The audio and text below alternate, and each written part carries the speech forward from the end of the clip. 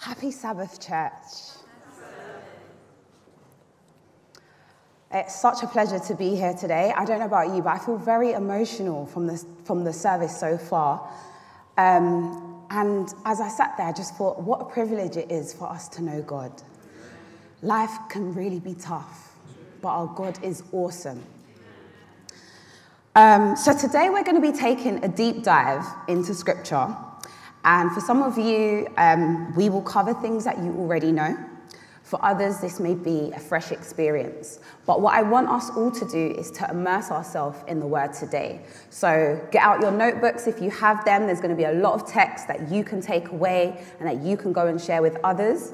And if you prefer to just listen and take information in better that way, then that is fine also. So today is part 8 of a 9-part series called The Last Empire. And before we get into it, let's just take a moment to pray.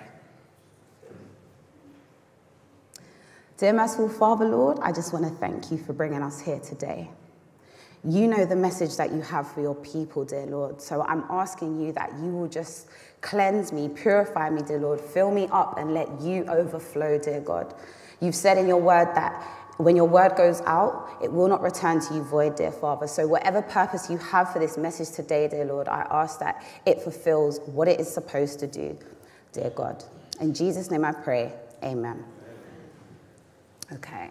So I'm just going to tell you all a little secret. I can only hear in this ear at the moment, so it feels a bit funny, but I know that's not going to get in the way of you receiving this word today. So I have a question for you all. Who here enjoys traveling? Yeah? Or at least they did, maybe before the pandemic. Okay. When I was younger, I remember people commenting on the fact that I had a red passport. Now, I don't know if this happened to anybody else. It was mainly 1 or 2 friends at school, and I think 1 or 2 times when I went away. But they seemed to marvel at it. And I had never really thought it meant anything special. I'm still not sure that it does, really. But they told me that a red passport meant I was a British citizen, or more so an EU citizen. But they were like, you've got a British passport, you're a British citizen. So what does being a British citizen mean? And let us see now if we can see this on the screen. Oh, okay. What does being a British citizen mean? So being a British citizen means you have access to free NHS medical care. You have the right to vote in elections and stand in public office. You have visa-free access to 190 countries. This was also pre-pandemic. It's gone down a bit now, but you know, maybe we'll get back to 190.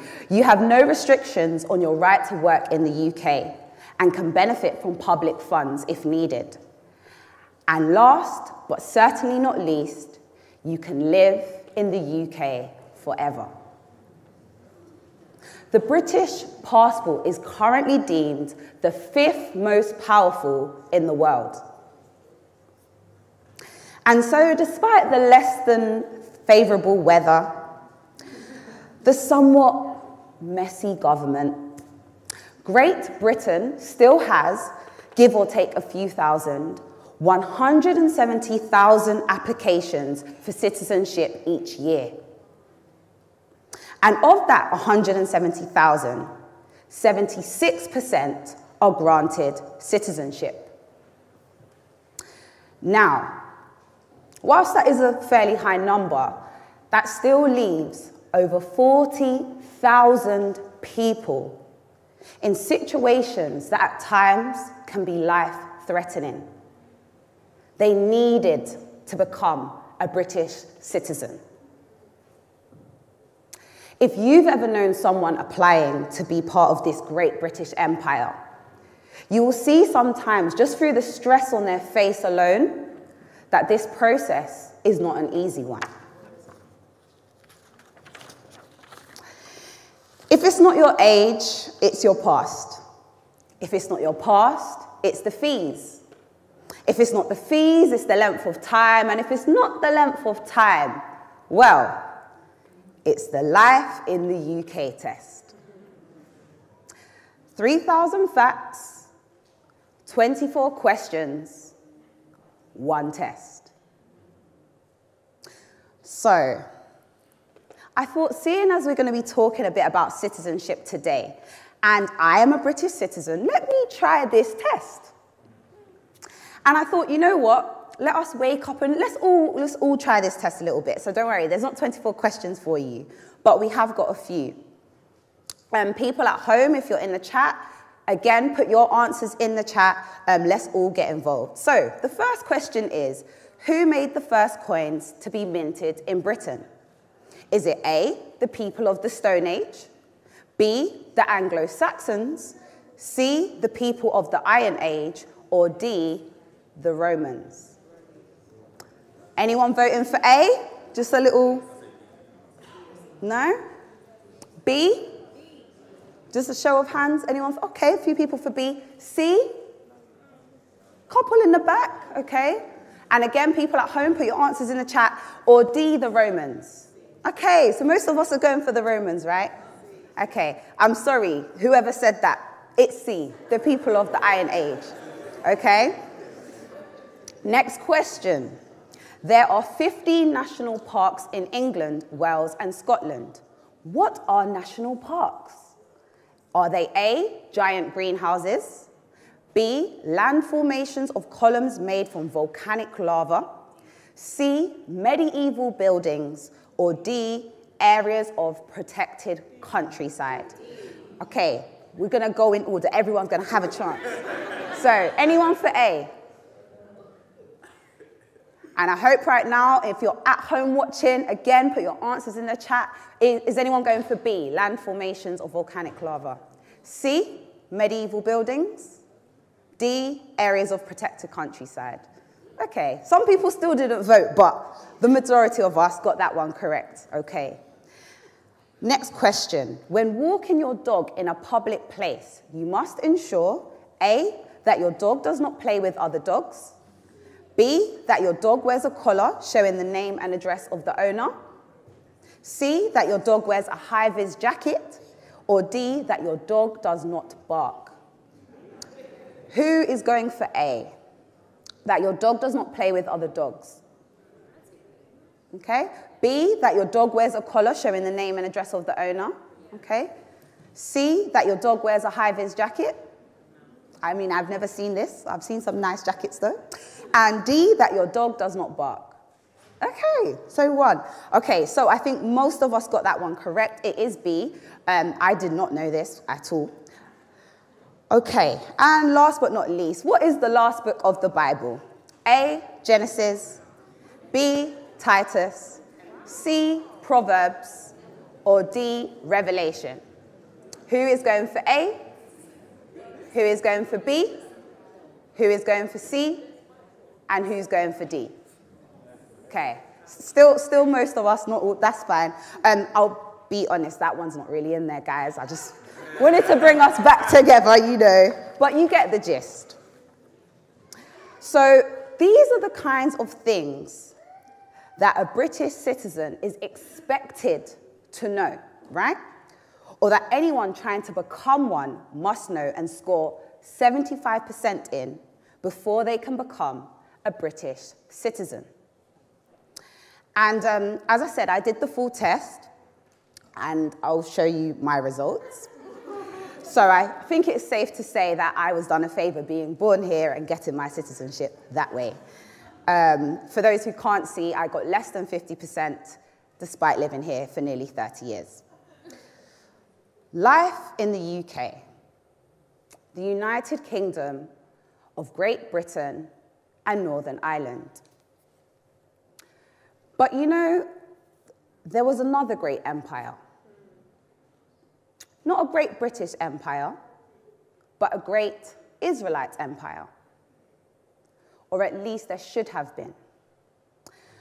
Turn with me to Genesis 12, 1-3. And for those of you that aren't able to access your Bibles, I have got it on the screen. But we're gonna look at this a bit more. As I said, we're gonna be getting into the word today. Okay, so Genesis 12, 1 to 3. Let's read together, or I'll prompt you actually, as we've got a lot of people today. So, the Lord had said to Abram, "Go from your country, your people, and your father's household to where? The land I will show you. I will make you into what? A great nation, and I will bless you. I will make your name great, and you will be a blessing. I will bless those who bless you, and whoever curses you, I will curse. And all peoples on earth will be blessed how? Through you."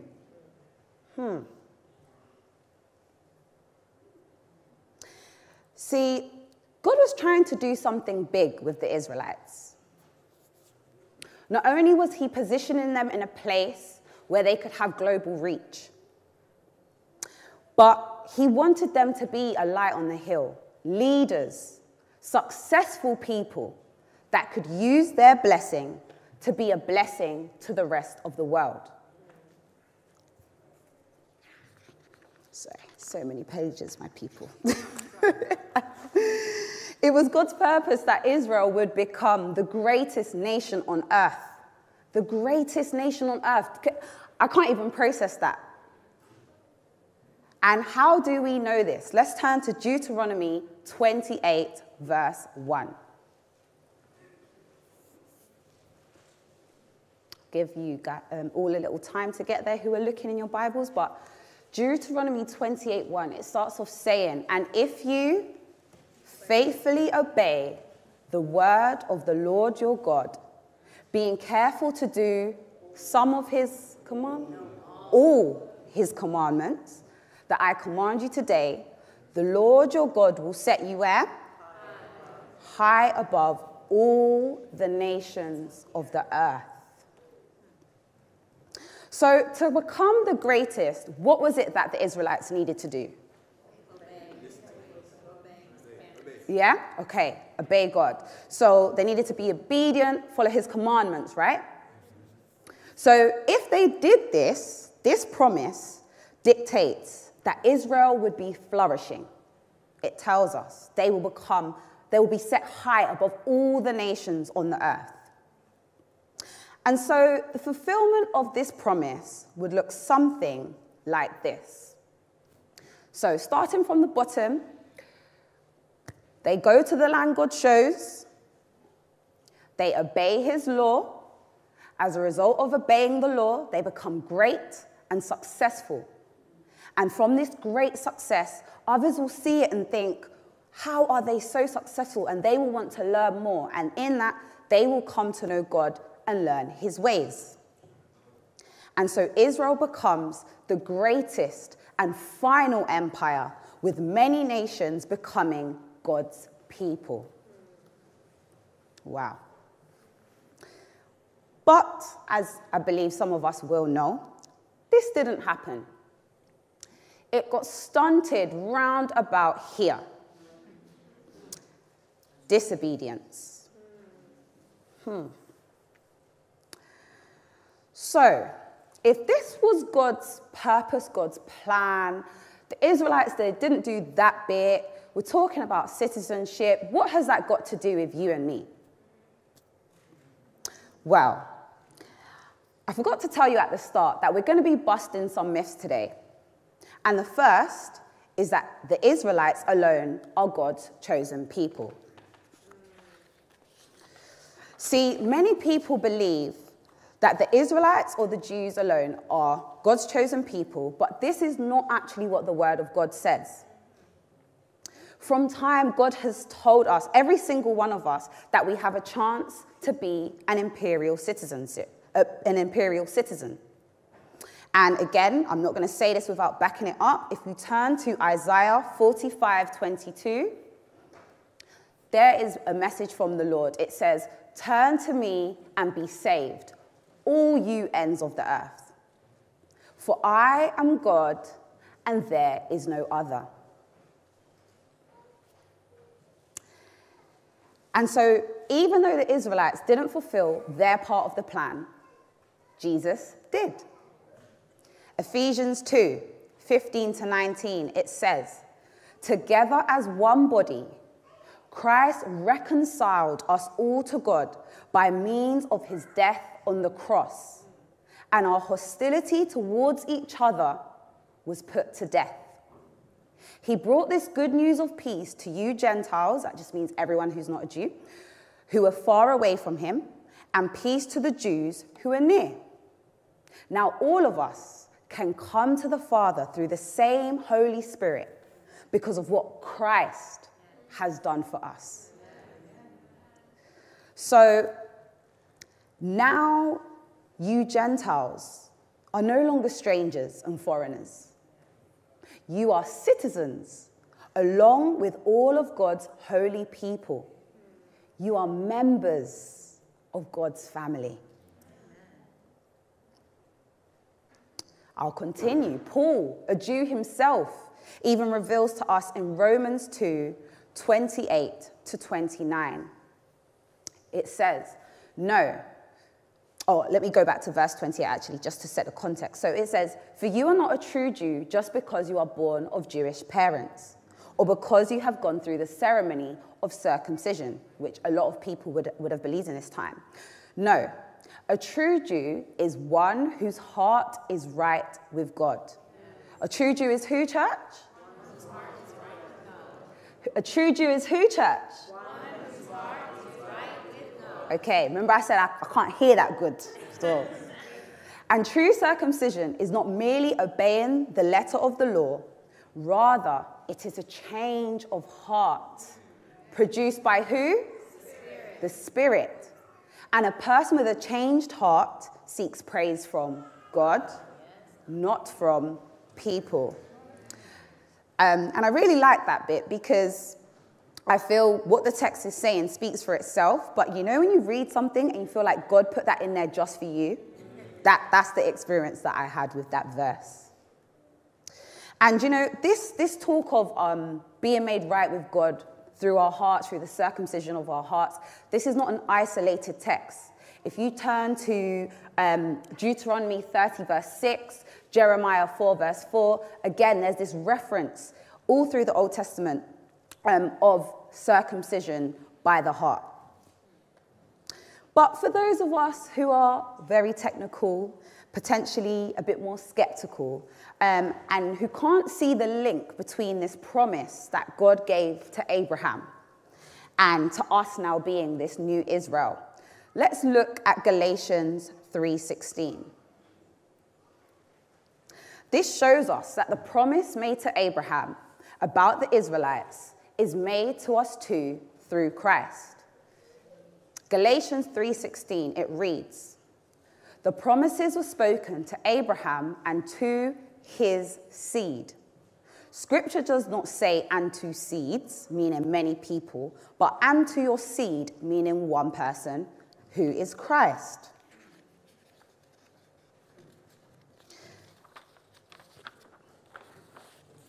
And so this chapter ends, verse 29, by also telling us, "For you are all one in Christ Jesus. And if you are Christ's," so if you are Christ, as in Christ was the seed of Abraham, right? If you are Christ, then you are Abraham's seed and heirs according to the promise. And so we see here that we all get the opportunity to be imperial citizens. Through what Christ has done for us and us accepting him, we then get to take this promise that was given to Abraham. So we've spoken a little bit about the Israelites, the promise God gave them. The question now is, how do we claim our citizenship? Because we see already that the offer is on the table. God's word tells us, if we even just go back a few verses, still in Galatians 3:26-27. "For you are all children of God through faith in Christ Jesus. And all who have been united with Christ in baptism have put on Christ like putting on new clothes." clothing ourselves in Christ. So based on this text, how do we claim our citizenship? What's the first thing? Faith in Christ, yeah. Sorry, I really can't hear you. Okay, obedience. So obedience is there, but in this text specifically, we're talking about faith in Christ, and then I heard someone say baptism, yeah? So again, I'll just read it. For you are all children of God through faith in Christ Jesus, and all who have been united with Christ in baptism have put on Christ like putting on new clothes. And again, that's where we receive that promise. So, I guess when we talk about faith in Christ, we understand this is to do with believing in him, entrusting our lives to him. But what do we mean when we talk about baptism? So, I know I've been talking for quite a while, and I've shared quite a few texts with you, and I know that I have the tendency sometimes to get a little bit sleepy. So, to wake you all up a bit, I am going to ask you to share, what does baptism mean? And how we're going to do this is through this site, Slido. So for those of you that are at home, you can easily do this. Just type in sli.do. For those of you that want to take part here, again, same thing, sli.do. And then the number that you want to use is 228420. And this will just allow us to just see what we're thinking right now. What does baptism mean? So I'm going to click on it so we can all see our responses.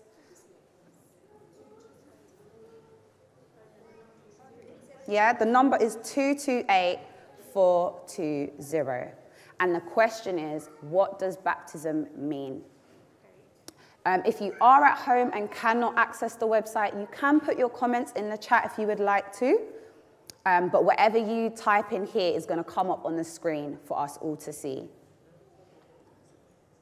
Okay, so we've got a public declaration that you choose Christ, washing away of sin, being born again, immersion by water. Wow, a lot of things are coming out already.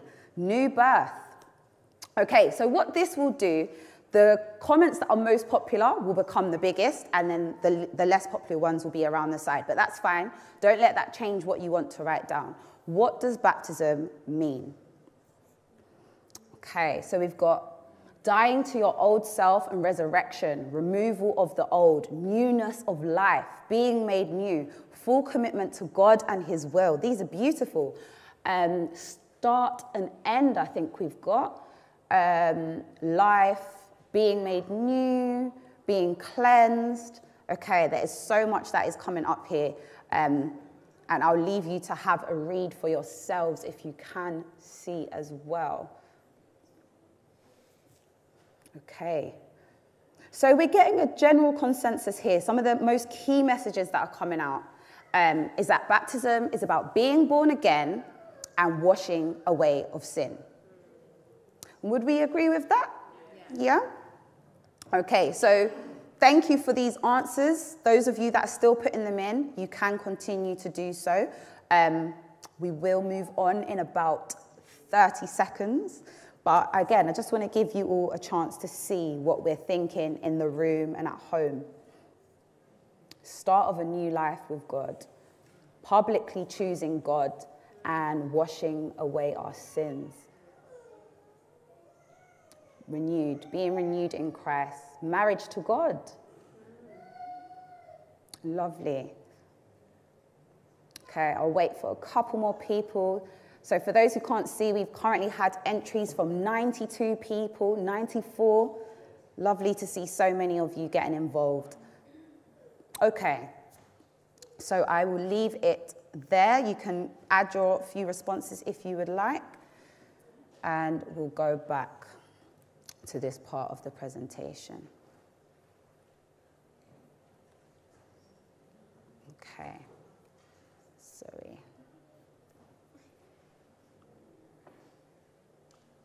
Okay, so as many of you have said, Romans 6 actually also gives you a clear indication of where to get this information, right?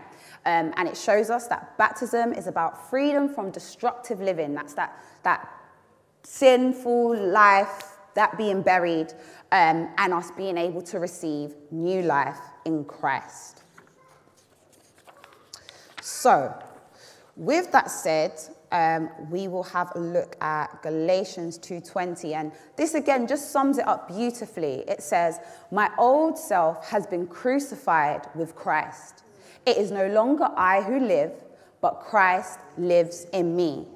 So I live in this earthly body by doing what? Trusting in the Son of God." And I think that beautifully relates to Brother Malcolm's point of, again, that obedience. You know, we're giving ourselves over to God, who loved me and gave himself for me. So baptism of faith is essentially a funeral, that death and burial of the old self, a resurrection, raising and being risen in Christ, and then an adoption, gaining that citizenship into God's family. So now that we've spoken about that, and I did see some responses pop up before, do we know how we are to be baptized? Yeah. Some might mention a sprinkling of water. Some say infusion, that's like a pouring of water. I've seen mention of rose petals. But as I told you at the start, we are busting some myths today, right? And if we look to Ephesians, the Bible says there is one Lord, one faith, one baptism. So in us looking at what the scripture is saying, we need to know what this one way is, right? Okay, so let us begin with Jesus as our example. There are a few scriptures in the Bible that actually give us some indication of, is it the sprinkling? Is it the infusion? Or is it something else that I think a few of you have mentioned already? So if you look at what's happening in Mark 1, 9 to 10, Jesus has just been baptized, or he's about to be baptized. And it says, "At that time, Jesus came from Nazareth in Galilee and was baptized by John," how? In the Jordan, right? So for something to someone or something to go into something, we can agree there's a, yeah? That's the best way I can describe it. There's something happening. Okay, and you can cross-reference this in Matthew 3:16, which is talking about the same thing. Okay, so we've got in. And verse 10, actually says, "Just as Jesus was coming up out of the water, he saw heaven being torn open and the Spirit descending on him like a dove." So we've got mention of this in, we've got mention of up. Yeah, and as I showed you, to go into something and to come up from something, it's a bit more than a sprinkle, I might add. Yeah? Okay. Acts 8:38 to 39 says, so this is now talking about a time Philip was directed by the Holy Spirit to go and speak to this Ethiopian man on his travels. And what he found, when he found this man, he was in his chariot reading Isaiah. And as directed by the Spirit, he asked him, you know, "Do you understand what you're reading?" And the man said, "You know, if you can teach me, then tell me." And so Philip did. And as they went along their way, they came by some water. And the Ethiopian man said, "Get the carriage to stop." And it says they went down into the water and Philip baptized him. When they came up out of the water, the Spirit of the Lord snatched Philip away. So again, we've got this mention of going down, coming up, and it specifically said up out of the water. Okay, so one other thing that I will share with you is where the word baptism actually originates from. And in the Bible, it's the Greek word baptizo. Can we all say that? Baptizo. Baptizo, okay. And baptizo means to dip under, to immerse. It's also said to cleanse by dipping or submerging, to wash, to make clean with water, to bathe or overwhelm. Has anyone ever felt overwhelmed? Yeah? When you feel overwhelmed, what is that? What symbol would you do? Yeah, so it's a lot. Okay, but when we're talking about overwhelm in this sense, that would really match up with this idea of full immersion. When you go into the water and you come up, you're overwhelmed by the water, right? So the last text that I will share with you to, again, just further back this up is found in John 3:23. And it says, at this time, John the Baptist was baptizing at Aenon near Salim because there was plenty of water there and people kept coming to him for baptism. So again, this mention of plenty of water is given an indication that you need a lot of water to do the baptism. And so I think we can conclude, correct me if I'm wrong, that the one method of biblical baptism is how? By full immersion. And this is Shanika and Pastor Alex. Happy Sabbath, Shan. So, it's interesting because if we even go back to the meaning of baptism, we've looked at the method, full immersion, but if we go back to the meaning of baptism, we see it presents a parallel. What did we say? Funeral. So what part is that? The death. And what does that look like in full immersion? Yeah, going down. Resurrection, what does that look like? Coming up. And then, of course, after that, we have our adoption by Christ. So in full immersion, we see full submission. We see the burial of the old life, the cleansing and emerging as a new creation. And when we're thinking about the importance of baptism, there are a few texts that kind of highlight how important it is and also the process that we can take in preparing for baptism. So the first one is found in Acts 2:38. And as I said at the start, there are a lot of texts today, but these are things that if you may have friends that are thinking about baptism or they're not really sure what it is that, they need to do. These are verses that we can share with them. So the first says, how does it start, people? Repent and be baptized, every one of you, in the name of Jesus Christ, for the forgiveness of your sins, and you will receive the gift of the Holy Spirit. The next tells us in Mark 16:16, whoever believes and is baptized will be saved, but whoever does not believe will be condemned.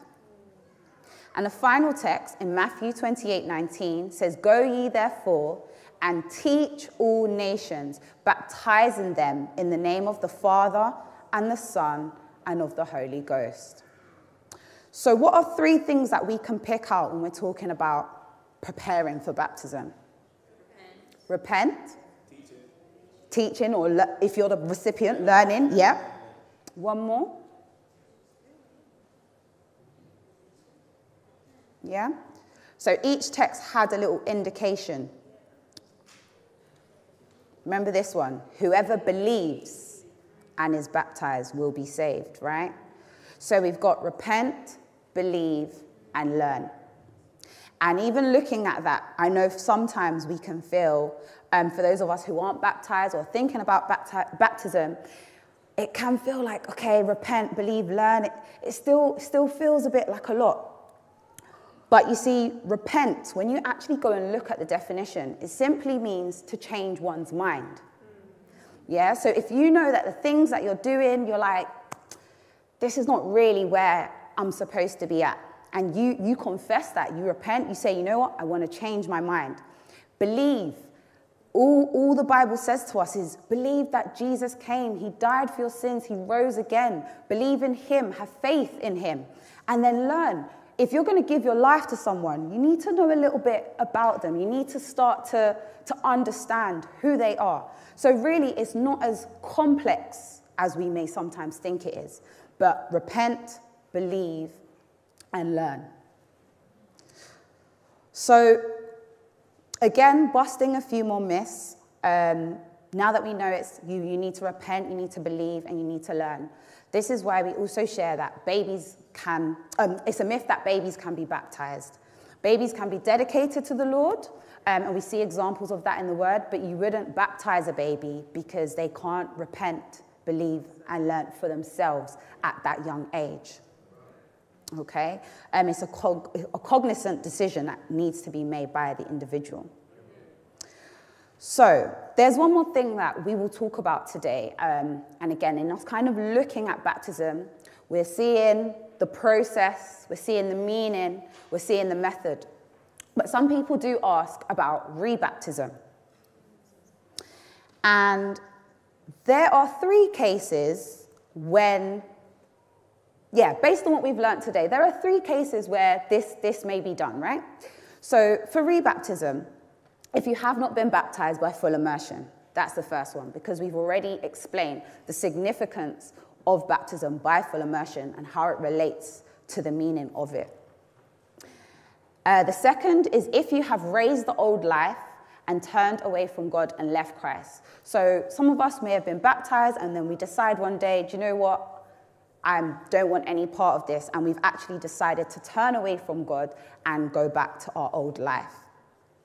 And the third is if you have had significant new truth revealed to you. So this third case is based on Acts 19, verses 1-5.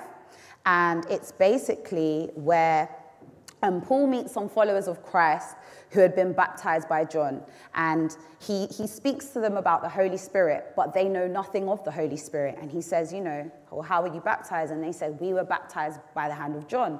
And so because they were not baptized in the name of the Father, the Son, and the Holy Spirit, they were rebaptized. But rebaptism is not necessary just because you sinned again. Yeah? And I think that's a really clear point for us to understand. The Bible even tells us in Romans that we are made right with God by placing our faith in Jesus Christ. Do you see how many times faith is coming up? And that this is true for everyone who believes, no matter who we are. For everyone has sinned. We all fall short of God's glorious standard. And so, another text that we can just look at is when Jesus is with his disciples, and it's found in John 13, I believe. And it's when Jesus came to wash Peter's feet, he wouldn't let Jesus. And when Jesus said that he could have no eternal inheritance unless he allowed Jesus to wash his feet, Peter said, well, then wash me all over. But Christ responded, no, Peter, if you have had a bath, meaning baptism, then you only need your feet washed. So again, we don't need to be rebaptized every time we make a mistake or commit what we deem as a serious sin. So baptism is the Bible's teaching of how to become a true Israelite, right? One of the citizens of the last empire that will be set up at Christ's soon return. And I'm just going to share with you a quick story that was shared with me. And it was about a young Russian man that had terminal cancer. And Mark Finley was in Russia at the time conducting evangelistic meetings.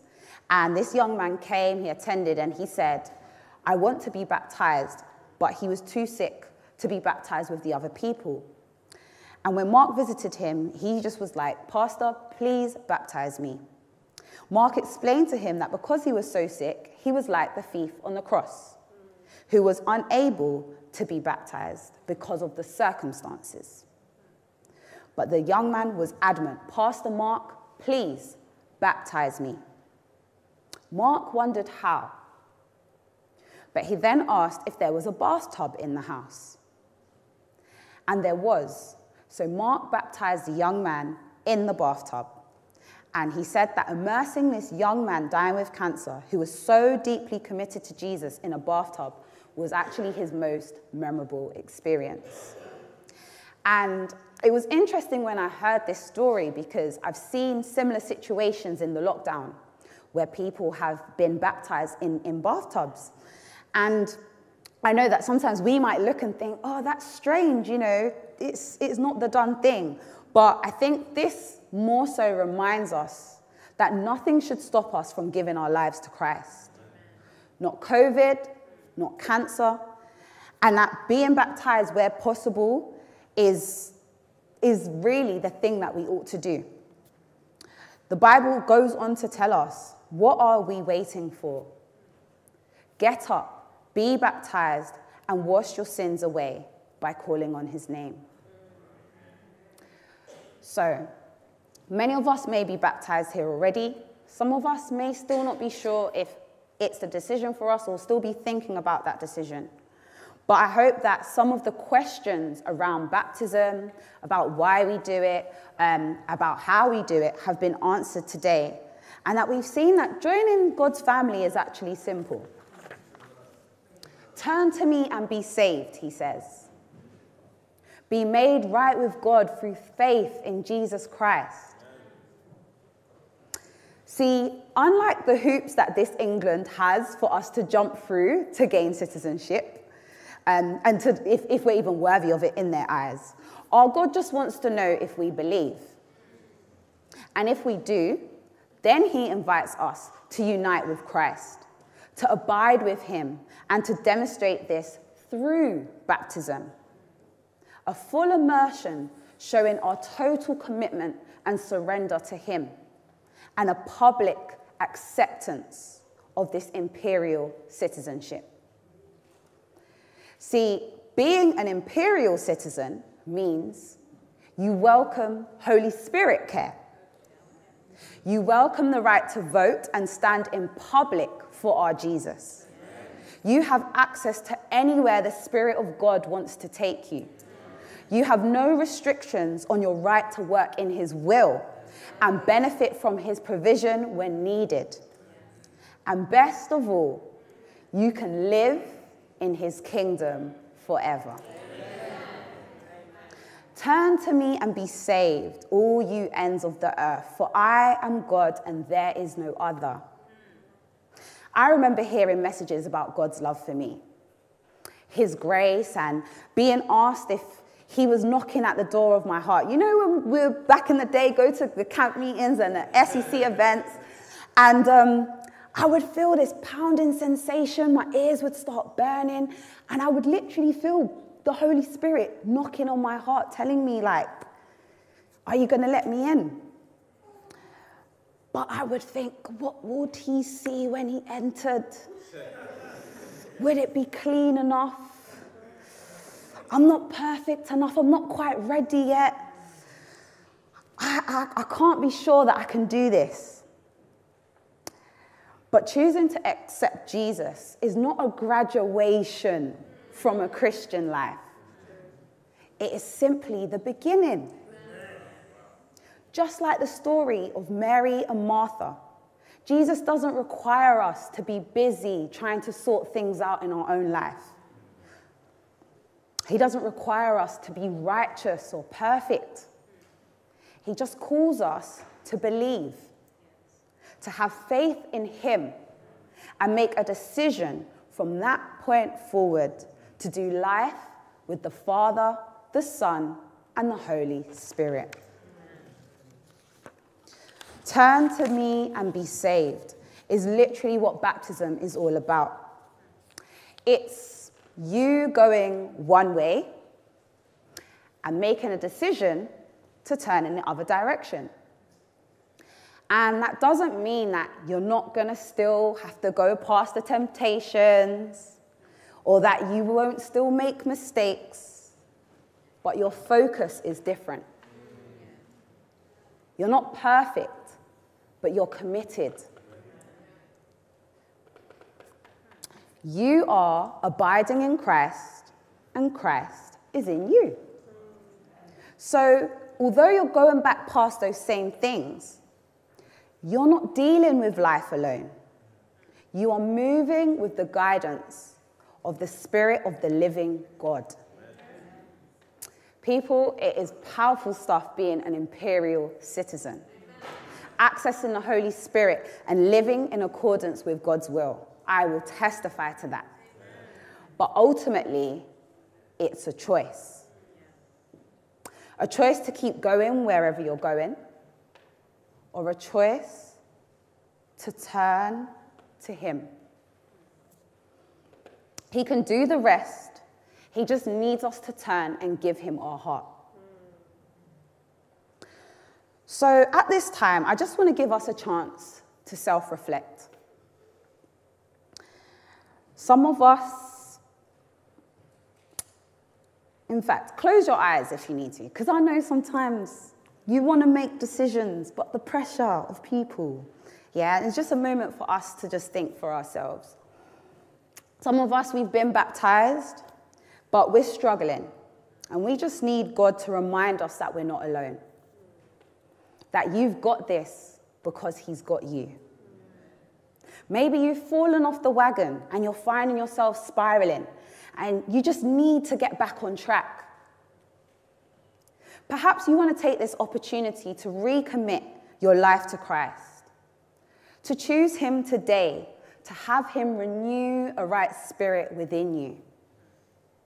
Or maybe today, the Holy Spirit is knocking at your heart and you're not sure how, but you know you want to change direction or go further into his arms. You may want to be baptized. If any of the above apply to you, whether you're here or at home, please just stand with me as we pray. And if baptism is something that you decide you want today, or you just need to have a talk after this, please come and find me at the end and we can look at how we can further support you as a church. Okay, we'll pray. Dear merciful Father, Lord, I want to thank you once again for this opportunity, dear Lord, to share the word that you have given me to share. I want to thank you for letting us have a deeper understanding about the things that you say, dear God, through your word. And I want to just present those that are here today, dear Lord. There may be people who are making decisions right now in their heart's view. There may be those that are battling. There may be those who have already given their lives to you, dear Lord, but just want to realign their focus to ensure that they are focused on you, dear Lord, and that their life is representing that. I ask that wherever we are at, dear Lord, however we are feeling, dear Lord, that you will just guide us and that you will allow us to be receptive to your spirit, dear Father. You've already told us in your word that the spirit is willing, but the flesh is weak, dear Father. Please don't allow our flesh to overcome, dear Lord, what it is that your spirit wants to do within us. So I ask that you will please just help us to finalize those decisions, whatever they may be, wherever we are at, dear God, and that we will go forward from this day, dear Lord, with a newfound joy, with a newfound faith in you, dear Lord, with just a greater desire, dear Father, to serve you and to love you and to represent you. These things I ask in your Son's precious name, Jesus. Amen.